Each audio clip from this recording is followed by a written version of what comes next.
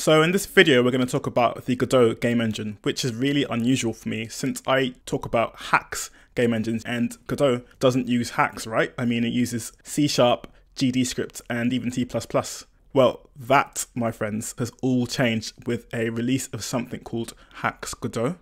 So as you can see, with this library, you can actually use the Haxe programming language to make a Godot game. For those of you who have never heard of Haxe before and don't know what it is, this is its website, and I've spoken about Haxe many times on my channel. Feel free to check out some videos to get a better understanding, but essentially it's a language that compiles into another language. So in the case of Godot, the code that's written in Haxe will compile to C#, which will be used in the Godot game engine. And if you want to see an example of what a Godot game looks like in Haxe, well, there's one here.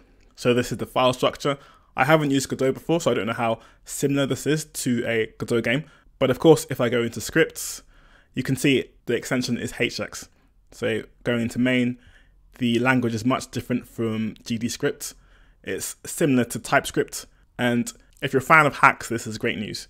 I'll put these links in the description for you to go through in your own time and get a better understanding of what's going on. But essentially, this repo is the tutorial game for Godot, which shows you how to make this 3D simple game. Now, you're probably thinking, why on earth would I use Haxe to make a game in Godot?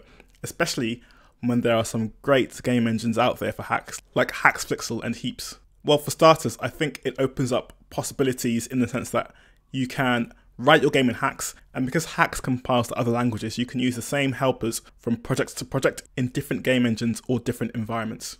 So for example, I don't know if you've seen this before, I've made a video about it, which I'll link in the description, but the team that made Spellbreak used Unreal to make it, but they wrote the game in Haxe so that they could use the code from Haxe in their node network server, and they wouldn't have to write two different languages.